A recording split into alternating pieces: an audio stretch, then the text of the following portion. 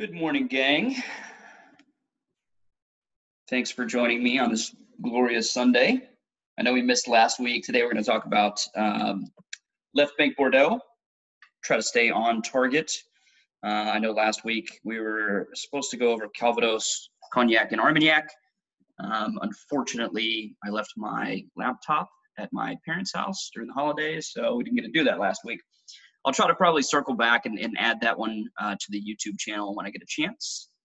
But in the meantime, today we're going to do Bordeaux, which I'm super excited about.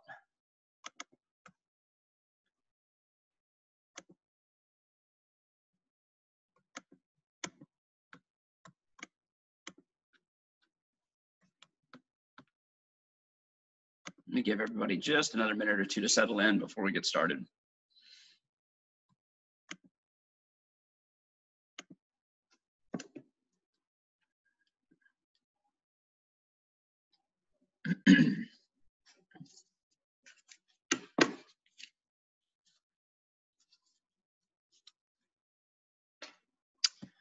So I know that, a few of our presentations have been brief. Some of them are 15 or 20 minutes. Today's, I would say you should prepare yourself for a solid 45 minutes to an hour. Bordeaux is massive, right? There's tons of different styles of wine that are produced there, tons of classic producers, littered with different laws that are absolutely critical to understand the style of the wine, to understand the provenance of the wines. So we're going to take a pretty deep dive today into the different regions of Bordeaux on the left bank, the different styles that are produced, different producers.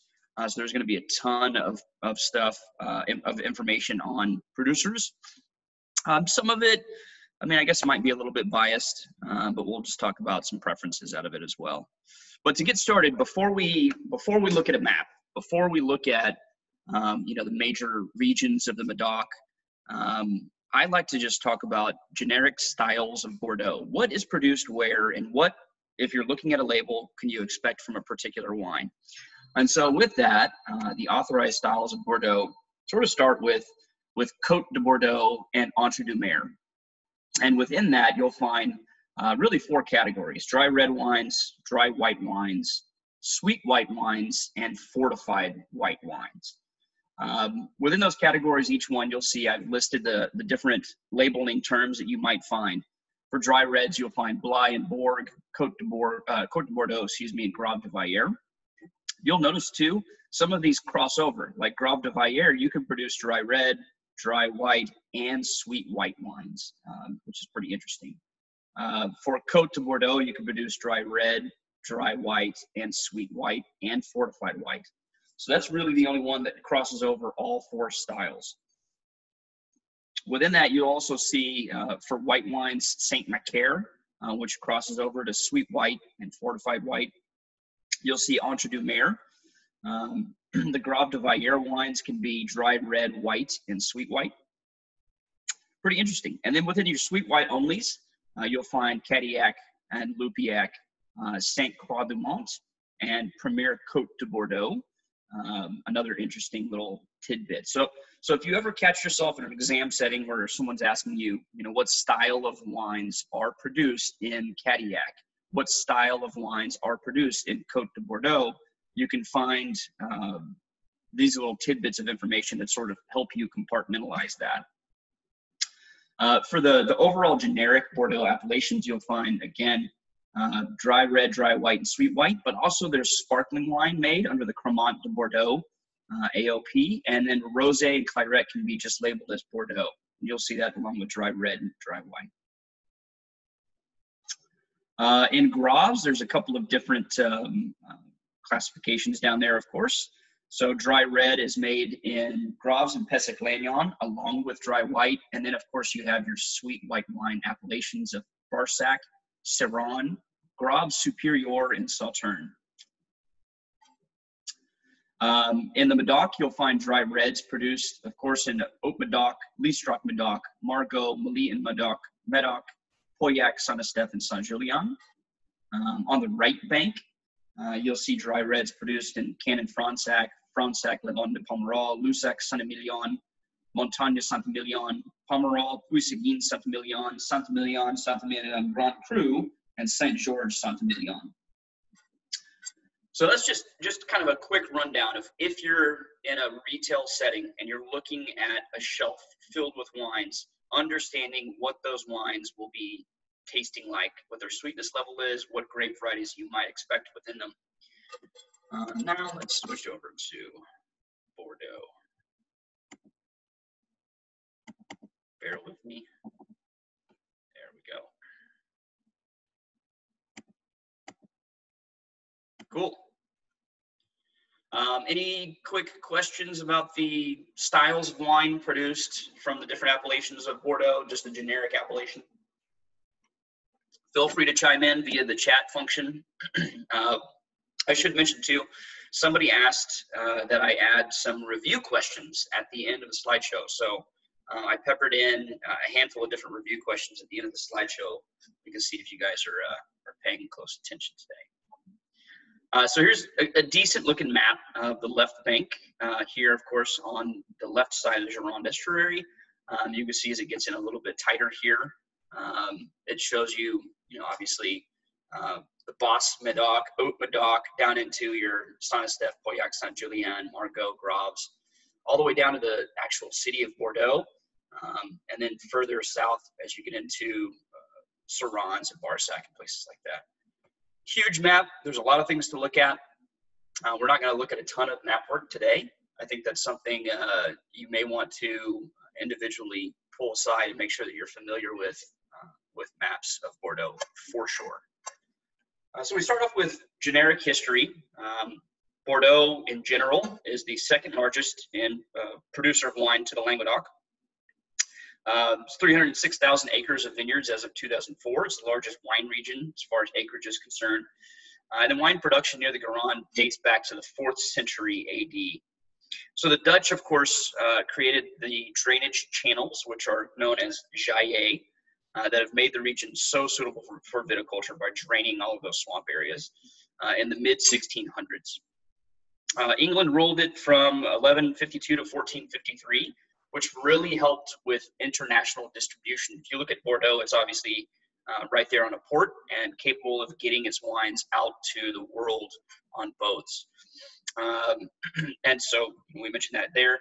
Its proximity to the Atlantic and its status as an epicenter of trade have provided its stature as a world-class wine region. Negociants began really as intermediaries. They were purchasing fruit to age in their own barrels and cellars before selling. Courtiers were brokers that were supplying the chateau with the financial backing while gaining control of the actual trade of wine. I think it's important to note today that, a single Bordeaux chateau is probably worth more money than a single individual can necessarily handle control of. What we're talking about is, wines that are aged for sometimes decades. We're talking about futures, and we're talking about producers that make 20 or 30,000 cases of wine that can sometimes sell for 4 figures upon release. And that's why most of Bordeaux today is owned by conglomerations. Unfortunately, we may be seeing some of that consolidation bleeding out into other parts of the wine world. You're starting to see some of it in Napa and places like that. But I think this is an important place to begin when we talk about large-scale production of phenomenal wines that fetch quite an interesting price. So courtiers maintain their hold, and they're sort of responsible for that current en premier system, which of course is selling wine before it's produced. Graves famously predates the Medoc, with the name Aubryon being mentioned as early as 1521. Chateau Pape Clement, was gifted to Bordeaux in 1305 by the papacy. The Medoc classification, of course, comes in 1855 that we're also familiar with. If you need help remembering the Medoc classification, I highly recommend printing that out off of Guildsom, laminating that bad boy, and looking at it every chance you can. The Graves classification, of course, comes down in 1953. You see that same Sauternes classification in 1855 as well. Of course, the climate in Bordeaux is known for being maritime. What is maritime? So it's oceanic climate, right? So typically it's in a west coast and higher middle latitudes, generally with cooler summers and cool but not cold winters, with a relatively narrow temperature range and very few extremes. This is what helps Bordeaux maintain its climate and consistency.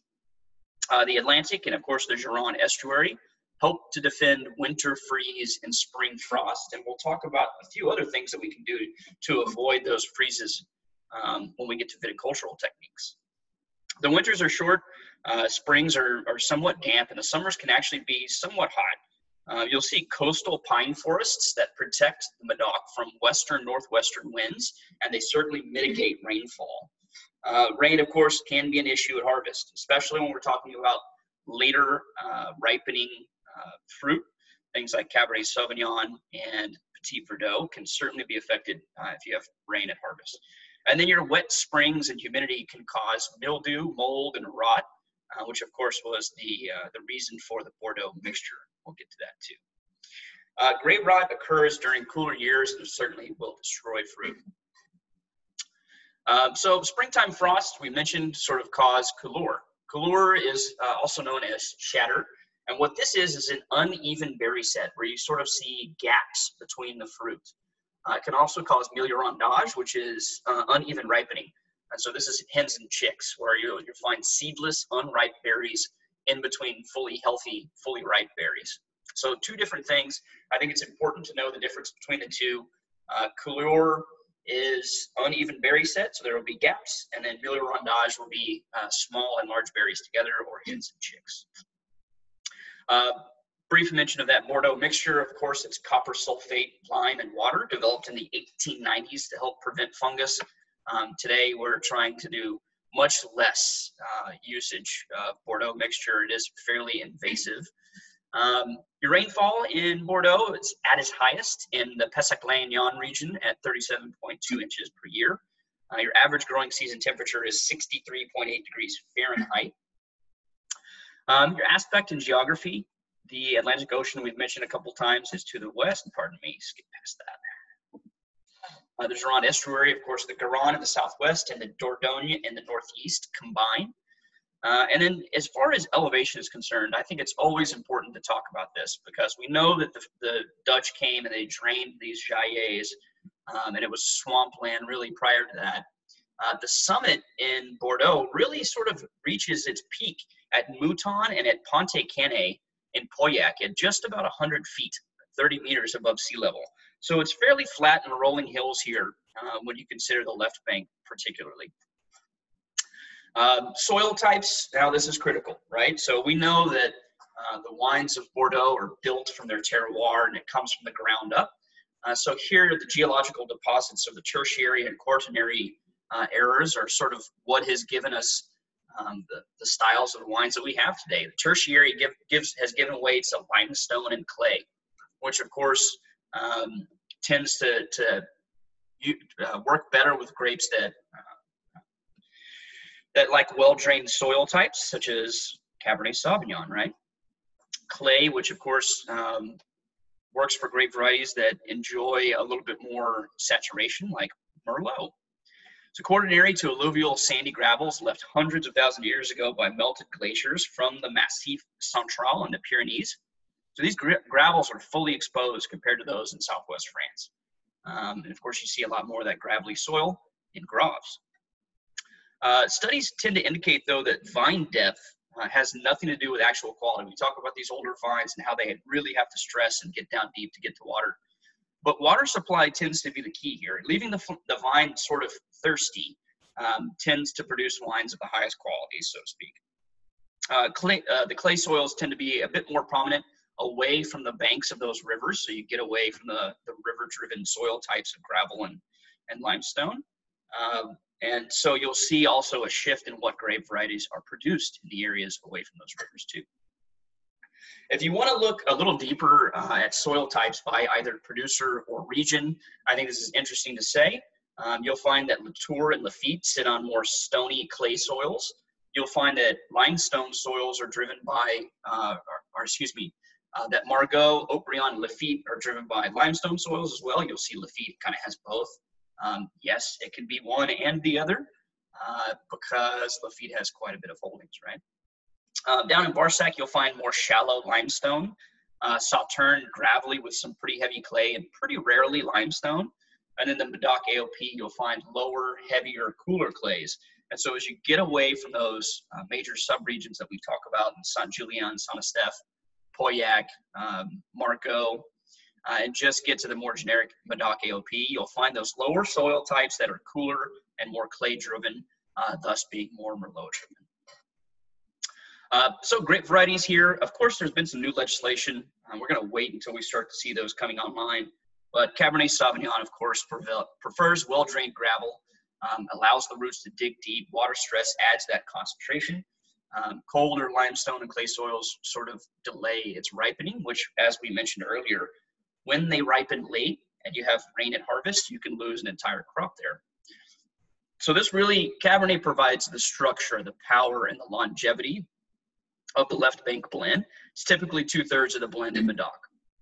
Merlot is the most planted, it's earliest to ripen, and of course it prefers clay as a help to delay its natural vigor. Merlot wants to take off, and so clay sort of helps to keep those vines from digging too deep and producing more and more grapes. Merlot, of course, adds that fleshy, juicy texture. It's about 3/4 of the right bank blend. Cabernet Franc excels in limestone, produces freshness, and of course provides little acidity. It adds that herbal spice, red fruit aromatics, and typically it's about 1/4 of the right bank blend. Petit Verdot is really your last grape to ripen. It's added on the left bank for color, for depth, perfume. It's really rarely ever seen on the right bank, and it's typically only added in very small amounts. In fact, as we get to a few of the major subregions later on, you'll see there are caps on how much Petit Verdot you could put in certain regions. And then Malbec, which is also known as Prussac on the right bank, is very similar to Merlot. It's actually pretty rarely seen today. And then, of course, Carmenere is virtually extinct. I didn't put the accent marks around Carmenere, but I think it's important to note. I think with its prominence in Chile, a lot of people have started adding an enya to it, Carmenere, which is incorrect. The accents are on the 2 E's that surround it, so it's Carmenere.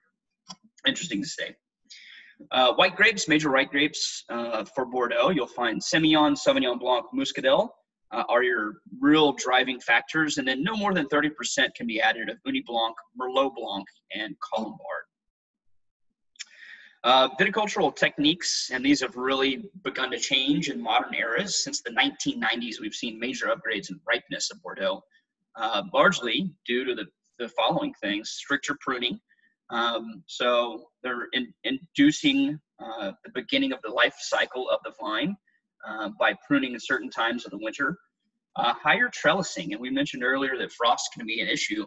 You can avoid frost by trellising slightly higher for your vines.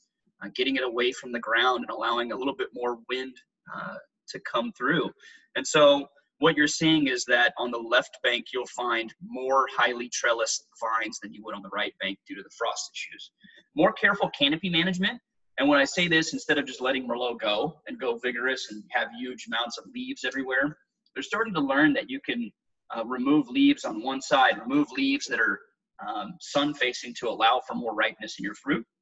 And then again, more cautious use of agrochemicals, getting away from that Bordeaux mixture, trying to stop using as much copper sulfate as possible. You'll find in Bordeaux that about 90% of the vineyards are actually machine harvest. Of course, we need to pay attention to the large swaths of land that are Entre deux Mers and Medoc. There's a ton of Bordeaux that gets produced in these areas, and that probably accounts for the majority of their machine harvesting. I think when you get to the top end producers, you're not seeing as much. We sort of went through styles and encépagement prior to looking at this presentation, and I think that was important. But we should also speak to it here. You can produce red wine, you can produce white wine, you can produce rosé, and then of course what we know is Clairette, which is very light red wine. Dry whites are typically labeled as sec. We discussed briefly the Cremant Bordeaux earlier. It's all grapes are allowed for Blanc. There's no white for rosé production though. 9 months lees, 12 months aged, 3.5 atmospheres of pressure. Probably about all you need to know for Cremant Bordeaux. Your Bordeaux Superior AOP has some alcohol minimum requirements, and you're seeing this because they're trying to ensure that they're getting away from overly sweet wines. Your reds are minimum 11% with a maximum 3 grams per liter of RS. Your whites have a little more leeway. They're 12% ABV, but minimum 17 grams of residual sugar. Vinification techniques. We know the 225-liter barrique is utilized for both reds and whites commonly. Quick note on terminology that you'll hear, and I think this is an important one to note. Assemblage is the final blend of what's produced in the bottle. Encépagement is the mix of grapes that are grown in a vineyard. Typically, flowering and harvesting occur at different times for each grape, which provides insurance against, say, rain at harvest. So if you have a rainy harvest and you lose most of your Cabernet Sauvignon or Cabernet Franc, you can lean back on the Merlot that you already picked and still produce your wine. And that's what Bordeaux was really driven by, and the blend came from for many years. I know a lot of you probably work in retail or restaurants, and you're hearing people walk in today and just say, you know, we're really into red blends. I think it's important to lead them down the path and let them understand where blending comes from and why it is that it was utilized. It was really done out of necessity many years ago. Today, we're seeing, obviously, I don't want to call it a bastardization of it, but some different things, infidels and different grapes that are kind of thrown together for a flavor profile rather than out of the necessity of farming practices. Wine laws. Okay, this is where we get a little bit deep, but bear with me as we'll try to make it as clear as we possibly can here. So you have the INAO, which is the regulatory body overseeing protected appellations for wine, spirits, cheeses, and foodstuffs in France. AOC in France, which is also known as AOP now, is the equivalent to the EU function of PDO. So for these, all you have to do is have vitis vinifera, and you can call it AOP wines. Vin de Paille, which is equivalent to the EU PGI. Here's sulfur and total acidity are controlled. They have to be submitted to a tasting panel. The grapes are sourced from the stated region with a minimum of 85%. Your production may not exceed that 100 hectoliters per hectare, which is a ton. Your yields for white are 90 hectoliters per hectare and red and rosé 85. They do have minimum ABVs of 9 to 10%.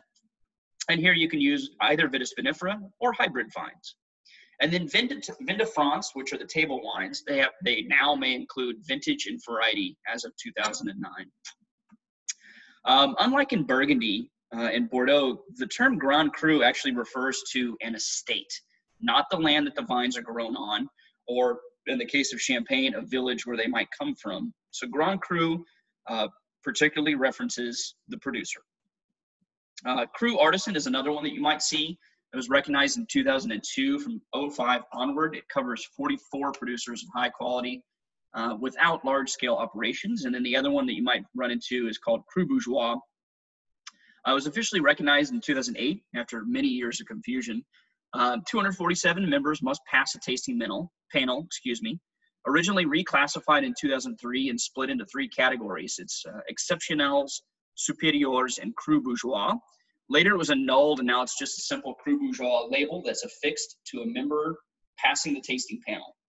So several chateaux, including the 9 originally marked as Exceptionnels, have of course withdrawn. They had the Exceptionnel removed from their labeling, and so they said, sorry, pal, we're out of here. No more from us. And then here we get into more of the major subregions that we're probably a bit more familiar with. We start with the Medoc in the northwest, sort of the marshy area north of Saint-Estèphe. You see a lot of forest and pasture and mixed agriculture, tons of drainage channels. There's actually only 123 acres of white grapes that are planted. The AOP wines have to be red. Merlot is dominant, performs well in those waterlogged clay soils of the Bath-Medoc, and there's a lot less oak to the wines. The Haut-Medoc, which is broken down into Cisac and Vertuis, well-drained gravelly soils, perfect for Cabernet Sauvignon. You see a lot more of croups. So these are the unearthed gravel mounds that are super common here. Here's a beautiful map. We looked at one earlier, but you can see we sort of start up here. Here's the Medoc, excuse me. And then it breaks it down. Here's Medoc up here. Number 2 here is Haute Medoc, and then you get your small little satellites, right? Saint-Estèphe, Pauillac, Saint-Julien. Here's Listrac and Mouly, and then down here you find Margaux. And then we'll get down into Graves, sweet wines, and a few others here as well. Saint-Estèphe, slightly more Merlot due to a little bit more clay amongst the gravel. They're sturdy, they're pretty full-bodied wines. They're separated by from Pauillac by the Jaillet de Bril, which I think is important to know, because you will see like producers named Côte de Bril and stuff like that. Pauillac, this has the deepest gravel. Here you find fresh, soft fruit, oak, dryness, subtlety, substance, a lot more cigar box, vigor, and longevity. It's less subdivided than the others, thus it's more distinguishing characteristics from chateau to chateau. Here, like a whole slope or mound tends to belong to a single producer. Saint-Julien, easily the smallest production. 80% of it is Cru Classe. It's elegant stylistically. Here you find the Jaillet du Nord and the Chenal du Milieu, round and soft when they're mature, and then they're awfully tannic in their youth for sure. And then Mouly Saint-Medoc, I think it's important. There's a great producer there, that's Chateau Chassis-Splaine that you may be familiar with. Margaux, broken down into 5 communes, and the way that I sort of remember this, I probably should have put it on here, is clams. Cantenac, Labarde, Arsac, Margaux, and Soussan. Clams. Pretty simple. The thinnest and sandiest gravel over limestone. The croups are typically pretty shallow. You'll find clay in outlying areas. It's probably the most diverse soils in the Medoc, to be honest with you. It's feminine in character. It's elegant, bouquet, and finesse. You find more second and third growths than anywhere else in Bordeaux in Margaux. And due to the close proximity and subdivision of the chateau, the differences in grape variety, technique, and tradition are more important than the soil explaining for these wines. Graves, we find sandier soils in the south, sand, gravel, light clay, which is also known as Boulben, and I think that's important to recall. It allows for both red and dry white wines, which is unlike the Medoc, right, where everything's red. And white's actually about 25% of the production. Pessac-Lannion in the north was delimited in 1987. The communes are listed here if you want to run through those, but obviously Pessac and Lannion are important. And then your major crop for Graves is actually pine trees, oddly enough. And remember, I guess we haven't done Burgundy yet, but we can talk about a pine forest adjusting the temperature of a growing region by up to 1 to 2 degrees. So it can make a pretty big difference over the course of a growing season if there's pine trees close by. Major subregions for dessert wines within Graves. We talked about earlier the sweet white only producing areas of being Syrah, Barsac, Sauternes.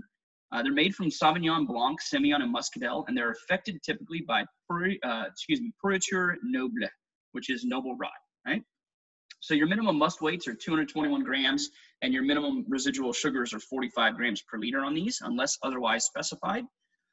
Excuse me. So Barsac, you can actually label it as Barsac or Sauternes. Sauternes, of course, sits on the confluence of the Ciron and the Garonne rivers. Perfect for cultivating botrytis. It's got to be picked in trees in order to ensure selection of grapes that are affected by noble rot, right? The villages here are Sauternes, Barsac, Fargues, Prégnac, and Beaume. In the Entre-deux-Mers, here we'll find most of the region's reds labeled as Bordeaux AOP are from this area. There's a ton of Merlot being grown in Entre-deux-Mers. Entre-deux-Mers AOP is reserved for dry white wines. Limestone soils in the north are kind of similar actually to Saint-Emilion. So you'll see that Bordeaux AOP labeling for some of those. Premier Côte de Bordeaux AOP, semi-sweet white wines in the east of the Garonne. The Cadillac Côte de Bordeaux are red wines from the same area as the Premier Côte de Bordeaux. The Blaye Côte de Bordeaux are red and white. The Francs Côte de Bordeaux are red and white.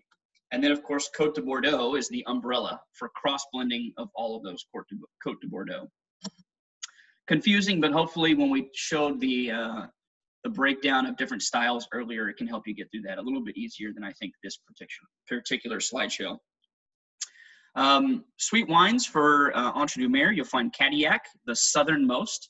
The dry whites are just listed as Bordeaux AOP, and it does have the highest RS level. You see everything else is at 45, and this guy sits at 51, so that might be one that stands out for you.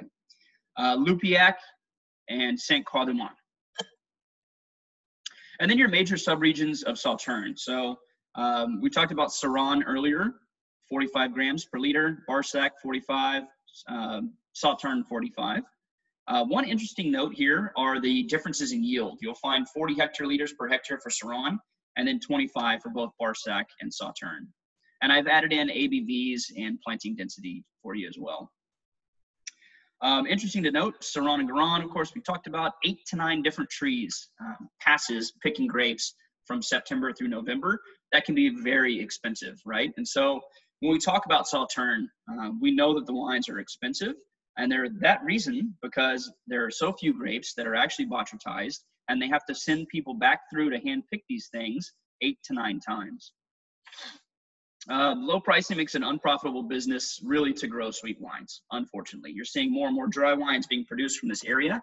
And sadly, I think there's some master sommeliers that continue to stump for this, but there are certainly a downturn in drinking of, selling, and seeing sweet wines from around the world. And we're on the precipice of losing these great classical wines because we're not drinking enough of them. So please, next time you're at a restaurant, have a glass of Sauternes with dessert. 5 communes that may call themselves Sauternes, Barsac, Sauternes, Fargue, Prégnac, and Baum. We mentioned that. Okay, so we're through the styles. Let's talk about producers. And it's all in here. I'm going to send you guys, of course, this PowerPoint presentation. I'm going to let you read into it a little bit more. I don't think it's necessary for me to just spout what I think about each one of these producers. I think it's all right here. But I think great producers from each region are important to know. In the Medoc, Chateau Potensac, which is owned by Léoville-Lascaux. Graysac is pretty common. You see that one on some BTG list. Latour de Bie, Lalande du Cos, and Goulet, which is owned by Côte d'Estrernel, not Robert Goulet. I was confused by that.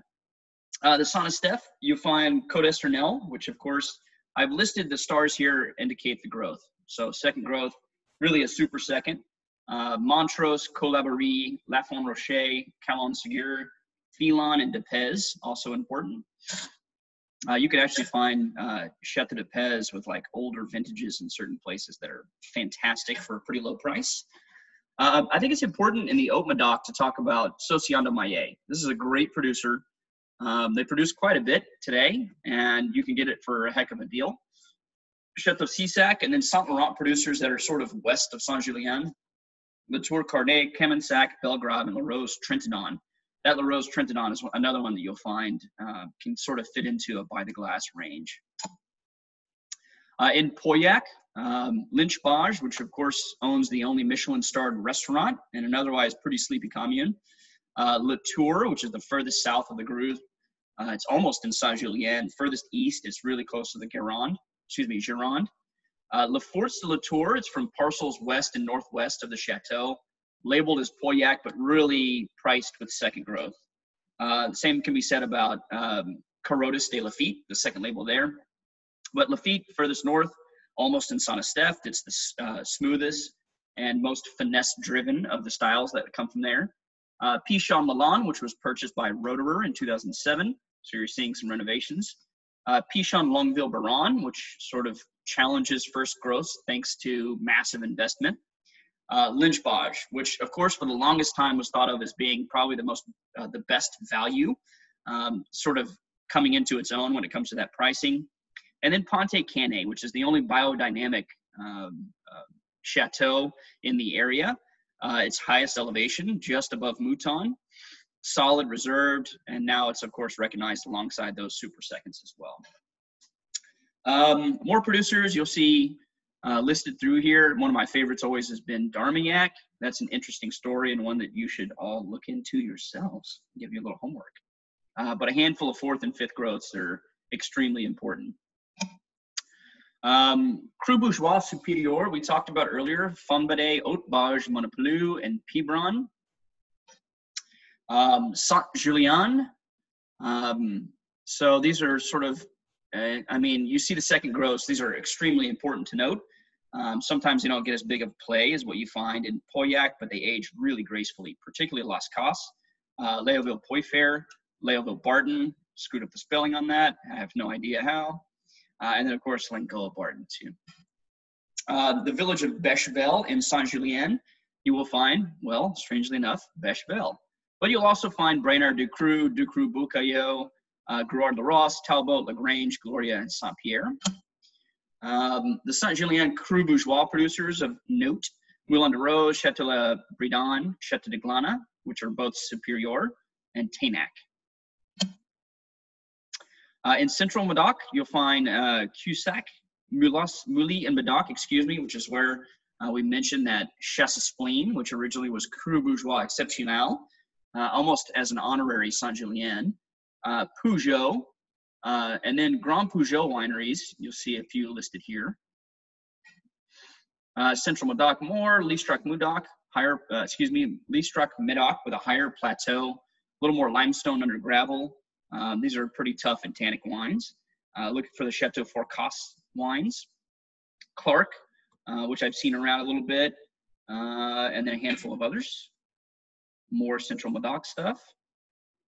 Citron is one that I've seen around as well. You can usually get a hold of for usually a pretty affordable price.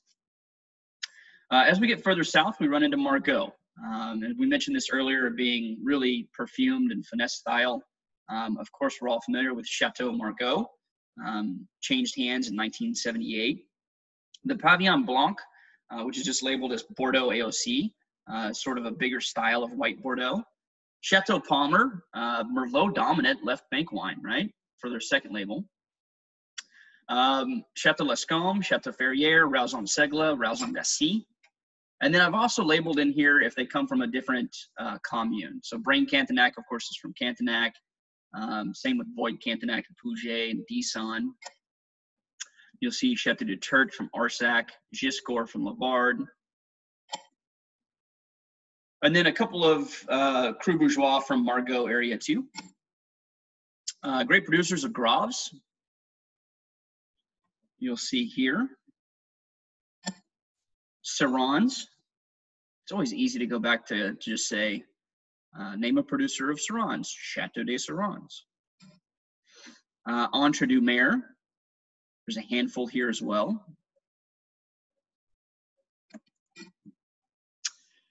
And then from sweet wine areas, I think these are always fun to know. You're looking for traditional sweet wine from Cadillac, Chateau Fayet. From Saint-Croix-du-Mont, you've got a handful here, including Chateau Le Rham, which is one you'll probably see around a little bit more. And then a couple of Lupiac producers too. And then, of course, we get to Pessac. And this is where we find Haut-Brion, right? Finesse, force, earth, fern, tobacco, caramel. Beautiful wines. Haut-Brion Blanc, not classified. Or is it? La Mission Haut-Brion. We've added, not only is this a first growth, but it also shows its Graves classification here too.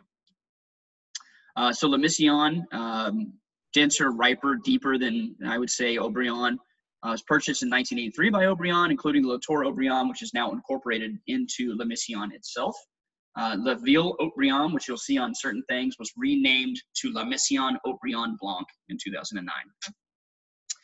A couple of other great producers, of course, Pat Clement, super far northwest area. And then from Lannion, Martillac, Cauderjac, Gradignan, and Villeneuve, you'll find producers like Aubailly, De Chevalier, Carbonneau, Olivier, and Fuzel, who also produces the Fuzel Blanc. One of my favorite white Bordeaux.